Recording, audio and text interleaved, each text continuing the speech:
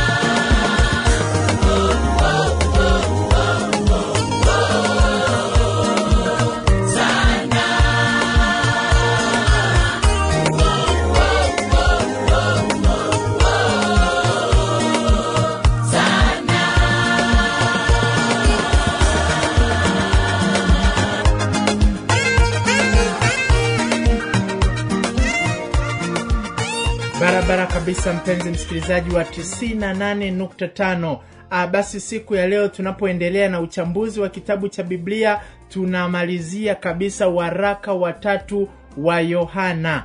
Waraka wa 3 wa Yohana ni waraka ambao Yohana aliuandika maalum kabisa kwa ajili ya rafiki yake, mpendwa wake aliyekuwa anampenda, aliyekuwa anaitwa Gayo. Na tuliona Yohana huyu aliyeandika ndiye Yohana yule aliyeandika Injili ya Yohana, ambayo ni kitabu cha 4 cha Biblia. Kuna Injili ya Mathayo, Marko, Luka, alafu kuna Injili ya Yohana. Na ile Injili ya Yohana aliandika kwa ajili ya watu wote. Kwa nini aliandika? Mwishoni kabisa mwa ile Injili, Yohana mwenyewe anasema kwamba ili watu wapate kusadiki kwamba Yesu ni mwana wa Mungu, ili Yesu aweze kuingia ndani ya mioyo yao, au watu wazaliwe mara ya pili, wamwamini Yesu Kristo na kuokolewa. Hiyo ndo sababu kubwa kabisa iliyomfanya Yohana kuandika Injili ya Yohana. Halafu Yohana huyo ndiye aliandika na zile nyaraka nyingine, kuanzia waraka wa kwanza wa Yohana, waraka wa pili wa Yohana, ambao hivyo vitabu vyote tayari tumeshavipitia katika kipindi kipendacho cha uchambuzi wa kitabu cha Biblia. Na kwa sasa tupo kwenye waraka wa 3 wa Yohana. Na waraka huu tukaona kuanzia ule mstari wa kwanza hadi ule mstari wa 15 kuna mambo mazuri kabisa ambayo Yohana alikuwa ameasisitiza. Na Yohana alimwandikia huyu anaitwa mzee Gayo, alikuwa anaitwa Gayo. Yeye mwenyewe Yohana anajiita mzee, anamwandikia huyu Gayo mpenzi. Na neno mpenzi pale tuliona kwamba linawakilishwa mtu anayependwa na Mungu. Sio kwamba huyu mtu alikuwa ni mpenzi wa Yohana, hapana, ila alikuwa ni mtu apendwaye na Mungu. Alafu baadaye ndipo Yohana akasema kwenye huo mstari wa kwanza, sura ya kwanza, waraka wa 3 wa Yohana akasema nimpendaye katika kweli. Kwa hiyo jambo la kwanza lilokuwa latangulia ni pendo la Mungu kwa huyu mtu aliyekuwa anaitwa Gayo. Alafu baadaye ndipo sasa Yohana anamwandikia tena, anamwambia hata na hivyo hata na mimi nakupenda. Kwa hiyo alikuwa anamuonyesha ule upendo, sasa ule upendo wa kindugu ambao ulikuwa unamaanishwa mahali hapa. Sasa na Gayo huyu, unaweza ukajiuliza huyu Gayo ni mtu wa aina gani? Ni nani huyu ambaye hata Biblia inamuita kwamba yeye ni Gayo? Sasa huyu Gayo ukisoma habari zake, kwa mfano kwenye Wakorinto wa kwanza, sura ya kwanza, mstari wa 14. Huyu ni Paulo, alikuwa anaandika Wakorinto wa kwanza, sura ya kwanza, mstari wa 14. Paulo anasema hivi: nashukuru kwa sababu sikumbatiza mtu kwenu ila Krispo na Gayo. Kwa hiyo Paulo anasema kwamba alimbatiza huyu Krispo na Gayo. Sasa na inasemekana kwamba Gayo huyu ambaye Paulo anasema kwamba alimbatiza ndiye Gayo huyo ambaye sasa Yohana anamwandikia Injili hii, kwamba alikuwa ni mtu ambaye tayari ameokoka na tayari ameshabatizwa. Kwa hiyo Yohana alikuwa anaongea na mtu ambaye tayari anamjua Mungu, mtu ambaye tayari Yesu Kristo ni Bwana na Mwokozi wa maisha yake. Ndiye mtu ambaye Yohana alikuwa anamwandikia kwamba wewe ni mtu upendwaye, wewe ni mpenzi. Akasema Gayo mpenzi. Sasa nasikiliza kwa makini jambo hili, ni kwamba watu wote ambao hawajaokoka, Biblia inasisitiza kwamba Mungu anawapenda. Ijapokuwa Mungu anachukia dhambi wanazozitenda, lakini Mungu anawapenda watu kama watu. Kwa nini Mungu anawapenda? Mungu anawapenda kwa sababu anajua kwamba dhambi wanazoendelea nazo zitaharibu maisha yao, zitaharibu ushirika wao na Mungu, zitaharibu hata mahusiano yao na watu wengine, na mwisho wa siku zitaangamiza maisha yao moja kwa moja. Dhambi zitawapeleka motoni, dhambi zitawapeleka pabaya. Kwa sasa Mungu baada ya kuliona hilo, akaona nitamsaidiaje huyu mwanadamu? Ngoja nimpende, na yeye akijua upendo wangu akaamua kuniamini, akaamua kuachana na dhambi zake kwa kumwamini Yesu Kristo awe Bwana na Mwokozi wa maisha yake. Basi huyo mtu hatapotea, bali atakuwa na uzima wa milele. Kwa ndio sababu kwa nini Mungu anawapenda wenye dhambi. Mungu anawapenda ili waachane na maisha ya dhambi, waachane na maisha ya mabovu yasiyompendeza Mungu, hatimaye waishi maisha safi, maisha ya utauwa, maisha ya matakatifu kwa ajili ya kumuishia Kristo. Hilo ndio lengo la upendo wa Mungu. Sio kwamba Mungu anawapenda ili waendeleze dhambi zao, hapana. Mungu anawapenda kabisa vizuri ili waachane na dhambi zao, wamgeukie Mungu. Sasa pointi niliyokuwa nataka niseme ni hapa, huyu Gayo anaitwa mpenzi. Gayo mpenzi, yani mtu apendwaye na Mungu. Neno hili kwenye Biblia limetumika peke yake kuonyesha wale watu ambao tayari wameshaokoka. Naomba nirudie point hiyo. Ni kwamba watu ambao hawajaokoka Mungu anawapenda, lakini watu ambao hawajaokoka hao hakuna sehemu hata moja ambao Biblia imewaita kwamba ni wapenzi wa Mungu. Hapana. Mungu anawapenda, lakini sio wapenzi wa Mungu. Watu wote ambao Biblia imewaita kwamba hawa ni wapenzi, au kwa lugha nyingine Biblia ilikuwa inatumia neno wapendwa, ni watu waliookoka peke yao. Ijapokuwa ambao hawajaokoka Mungu anawapenda, lakini Biblia haijawaita wapendwa. Kila Biblia ilipokuwa inamuita mtu fulani kwamba ni mpendwa, Biblia ilikuwa inamaanisha wale watu waliookoka peke yao. Wale watu waliookoka tu ndio Biblia iliyowaita wapendwa. Kwa hiyo hapa huyu Yohana anavomuita Gayo mpenzi, yani mtu apendwaye, maana yake ni kwamba alikuwa tayari ameshaokoka. Na tumeangalia kwenye Wakorintho wa kwanza kwamba Paulo ndiye aliyembatiza. Kwa hiyo huyu Yohana yeye alikuwa anamwandikia kwa ajili ya kuendelea kumuimarisha katika Mungu, akimuonya mambo mbalimbali. Na Yohana alikuwa anaandika mambo yaliyokuwa yanamfurahisha kutoka kwa huyu Gayo. Kwa mfano kwenye mstari wa 3, Yohana anasema kwamba maana nalifurahi mno walipokuja ndugu na kuishuhudia kweli yako kama uendavyo katika kweli. Kwa hiyo huyu Gayo alikuwa ameokoka, watu wakaja kuishuhudia ile kweli iliyokuwa ndani ya Gayo, na Gayo bado alikuwa anazidi kuendelea katika kweli.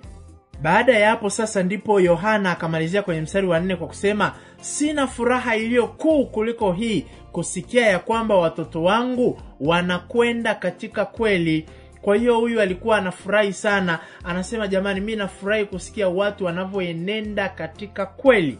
Kwa hiyo tunapoenenda katika kweli, hiyo ni furaha. Hata Mungu mwenyewe anafurahi na watumishi wa Mungu wanafurahi kuona kwamba watu waliookoka wanaendelea katika kweli, wanasonga mbele, hawarudi nyuma. Ni kama vile daktari akiwa na mgonjwa wake. Daktari anapoanza kuona yule mgonjwa anaendelea vizuri, yule mgonjwa anarecover, afya yake inazidi kuwa njema, na daktari naye anafurahi kuna kwamba huyu mgonjwa anaendelea vizuri. Ndivyo hata walivyo watumishi wa Mungu wanapoona kwamba watu mwanzoni walikuwa naishi maisha mabovu, maisha mabaya, maisha ya dhambi, sasa hivi wamemgeukia Kristo.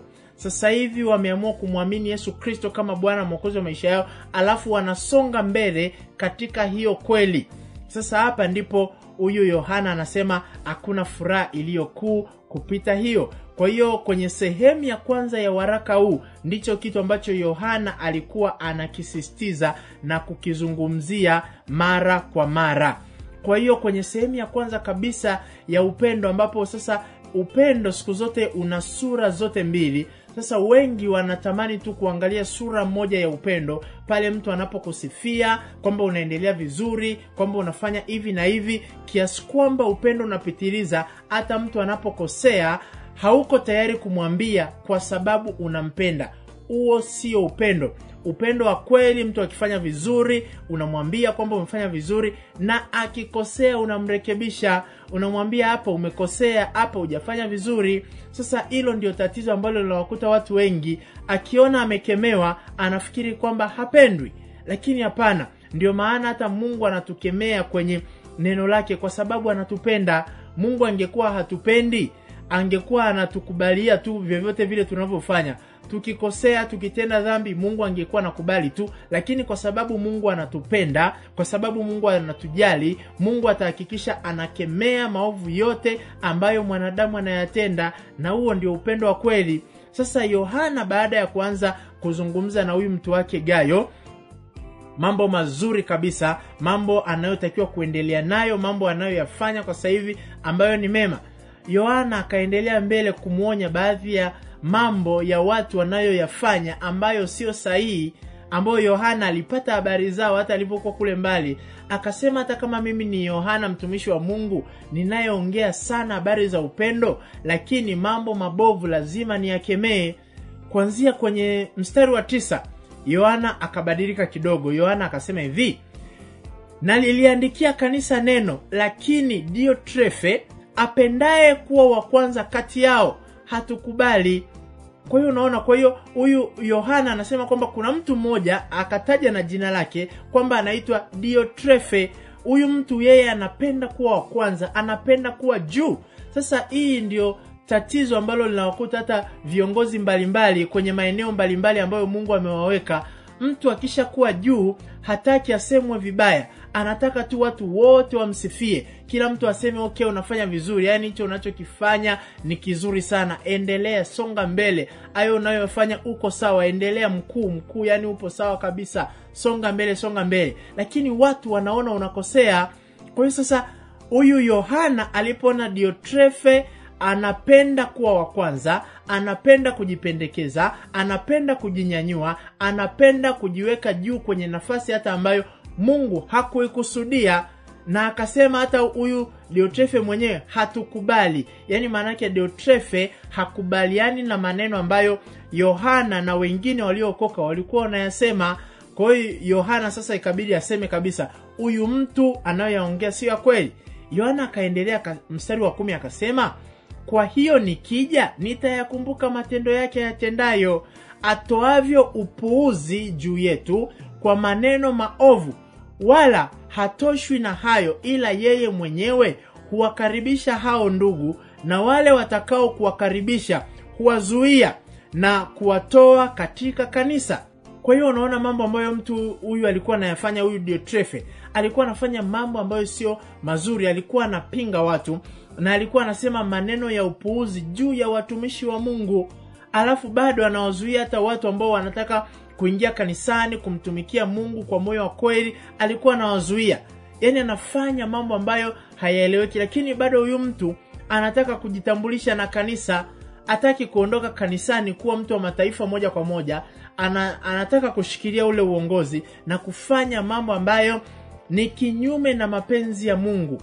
Unajua hata kuna baadhi ya maeneo hata watu wakiwa wanatafuta viongozi, yani mtu anafanya kampeni kwa namna fulani huko ndani ya kanisa kama vile yuko duniani. Kuna watu wa dunia wanapofanya kampeni, wanapofanya mambo yao, anamsema mpinzani wake, anasema yuko hivi, hafai nini na nini. Lakini kwenye mambo ya Mungu unapokuwa unatafuta uongozi, hauwezi ukamsema ndugu yako katika Kristo hivyo kwamba huyu hafai, huyu hawezi nini na nini, unaosema wengine vibaya. Hapana. Kama kuna baadhi ya yale makanisa ambayo mtu anapiga kampeni, anaeleza sera zake vizuri, akiwa kiongozi atafanya 1 2 3, hiyo ni sawa kabisa. Unaeleza mambo ya upande wako na yule mwingine anaeleza mambo ya upande wake basi, lakini sio kuanza kumsema yule mwingine, huyu mwingine hafai, huyu mwingine hivi na hivi, mkimchagua itakuwa hivi na hivi. Hapana. Katika kanisa la Mungu kuna discipline ambayo inatakiwa kuendelea. Yohana akaona ijapokuwa mimi Yohana ninaongea habari za upendo, lakini siwezi nikanyamaza kuongea habari za huyu mtu, kwa sababu huyu mtu anaongea mambo ya upuuzi juu yetu. Kwa nini aongee alafu bado yupo kanisani? Angekuwa huko kwenye mambo ya kidunia, it's okay, angesema hivyo, ingeleweka yuko duniani. Lakini katika ndani ya kanisa bado anawafukuza watu wale wanaosimamia kweli, bado hawapati fursa wale watu wanaotaka kuieleza kweli ya Mungu. Kwa hiyo mtu wa namna hii, Yohana akasema hapana, mimi lazima niseme ukweli. Kwenye ukweli utasemwa. Kwa hiyo na mambo mabaya tutakiwa kuyafuata. Kwa hiyo sasa Yohana kwenye ule mstari wa 11 ndo akasema mpenzi. Hapa anavyosema mpenzi anamuita Gayo. Kama nilivyosema, mtu aliyeokoka peke yake kwenye Biblia ndiye anaitwa mpenzi. Wengine Mungu anawapenda lakini hawaitwi wapenzi. Kwa hiyo mstari wa 11 Yohana anazungumza na Gayo, anamwambia mpenzi, usiuige ubaya bali uige wema. Yeye atendaye mema ni wa Mungu, bali yeye atendaye mabaya hakumuona Mungu, au hamjui Mungu, au Mungu hayuko ndani yake. wewe uwezi ukasema kwamba Mungu yuko ndani yako, unamjua Mungu lakini unafanya matendo mabaya, matendo ambayo ni machukizo, na unaongea maneno ambayo ni ya upuuzi juu ya ndugu zako walio katika Kristo. Hicho kitu hakiwezekani. Yohana anajaribu kureason, Yohana anajaribu kutafakari hapa, anaona hapana, huyo mtu hakumuona Mungu. Ijapokuwa yupo kanisani lakini hakumuona Mungu.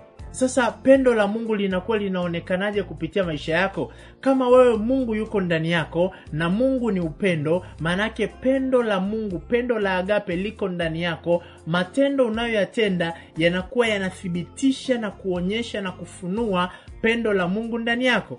Sasa huyu mtu Diotrephe akawa amezungumza naye hapo kwamba jamani, huyu mtu hayuko sahihi kwenye anayoyafanya. Kwenye mstari wa 12 Yohana akaendelea akasema, Demetrio ameshuhudiwa na watu wote, tena na ile kweli yenyewe, nasi pia twashuhudia, nawe wajua ya kwamba ushuhuda wetu ni kweli. Kwa hiyo kuna wale wengine ambao walikuwa wanatenda mambo ya kweli au kabisa wako sawa, na Yohana alikuwa anataja majina yao. Fulani yupo sawa, anaenenda katika kweli, ila fulani huyu mienendo yake haipo sawa, njia zake hatukubaliani nazo. Kwa hiyo Yohana akawa anapinga kile kitu ambacho sio cha kweli, kwa sababu ukisoma waraka wa kwanza wa Korinto ile sura ya 13, Paulo anaeleza sifa za upendo. Anasema ndiyo, upendo unavumilia, upendo hauhesabu mabaya nini na nini, lakini baadaye akasema upendo haukosi kuwa na adabu.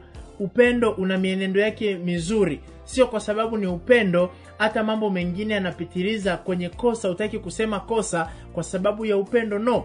Hata tunajua Yesu alikuwa na upendo sana kwa wanafunzi wake, ndio maana alikuwa anawakosoa. Anamwambia Petro, haya uliyoyaongea sio, haya uliyoyaongea yanatoka kwa shetani kabisa.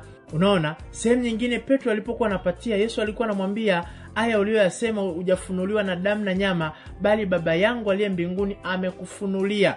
Kwa hiyo upendo unakosoa kitu ambacho sio sahihi, na upendo unathibitisha lile jambo ambalo ni la kweli.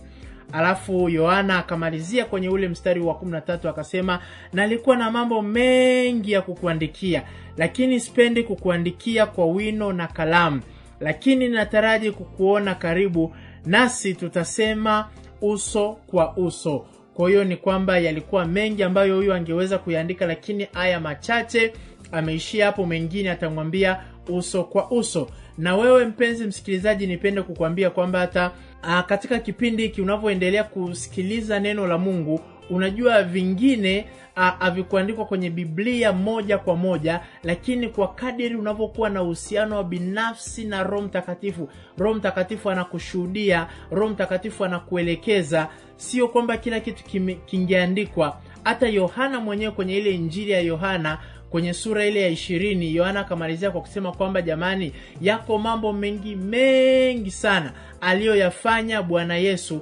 ambayo hata yangeandikwa vitabu vya hapa duniani visingetosha, lakini haya machache yameandikwa ili mpate kusadiki ya kwamba Yesu Kristo ni mwana wa Mungu.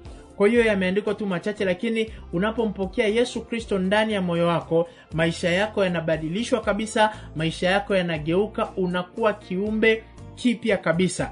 Kwa na wewe msikilizaji wangu, tunapomalizia kabisa kitabu hiki cha waraka wa 3 wa Yohana, napenda kukupatia nafasi ya kumpokea Bwana Yesu ndani ya moyo wako, ya kupokea pendo hili la Mungu lisilo na ukomo ndani ya maisha yako. Kwa hiyo kama uko tayari kumpokea Bwana Yesu, popote pale ulipo, naomba ufuatishe maneno ya sala hii. Sema, Bwana Yesu. Sema tena kabisa bila kuogopa. Sema, Bwana Yesu, nakuja mbele zako, mimi mwenye dhambi, naomba unitakase na kunisafisha kabisa.